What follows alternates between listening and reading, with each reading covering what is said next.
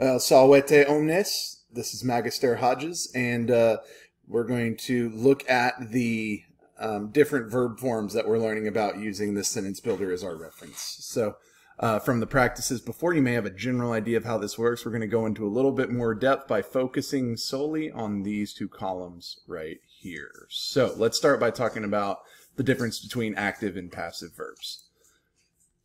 And we'll do this in the present tense. So as you know, verbs have tense, they have voice.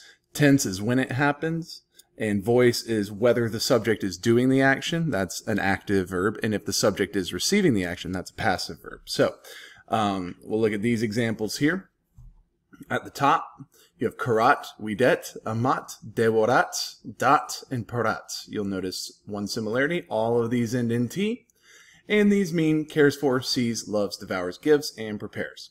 These are our active verbs up here. They're acting. They are, whatever the subject would be, whether it be he, she, the earth itself, what have you. From this first column, when it ends with T, you know that that subject is the one doing that action. Now let's look at how these change down here. Parat turns into parator. Dat turns into dator. Karat turns into karator, widet, widetor, amat, amator, and devorat turns into devorator. So it's not hard to see the pattern here. Up here they end with T, down here they end with ter, and the difference in the English translation, it goes from prepares to is prepared, or is being prepared, or gives turns into is being given. So what we learn right now just from this sentence builder is that if you just change the ending to TUR, then it's going to make it passive. And you can say the king is being cared for, and then you'll choose some version over here from the ablative of agent by Mother Earth, right? A Madre Terra. We'll talk more about that in a minute. So I want to look a little closer at these endings real quick. So what we see here are all the third person singular endings for if one person is doing it and it's not I or you. It's he, she, or it. So let's look right here. So if you look at the third person singular, we have dot is going to be our example here. So dot, you form it by just taking the second principal part, removing the RE, and then slapping on, the third singular ending, which is typically T. Over here on the left side, we have present actives, the first thing you learn. So if it ends with O, that means I do it. Ends with S means you do it. T means he, she, or it does it. Mus means we do it. Da tis means y'all do it. And nt means they do it.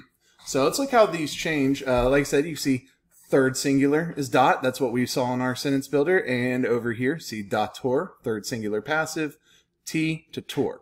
But you can do this in all the other persons too. And we're going to be seeing examples of this soon. So, and you'll have plenty of time to practice this. So, do, I give, turns into dor, I am being given. Das turns into daris, you are being given. And then we know dot turns into dator, he, she, or it is being given. Mus turns into mer, damer, we are being given. Datis turns into damini, which is fun to say. Y'all are being given. And dant turns into danter. So that's basically it. These are a new set of endings to learn and be familiar with. You'll see one major feature is that they end with R. It's a good way to tell something is passive. If a verb ends with R, most likely it is passive, and it means the subject is receiving whatever the action is. So instead of me doing the giving, if I say door, I am the one who is being given, right? Dor barbaris milite. I am being given to the barbarians by the soldier.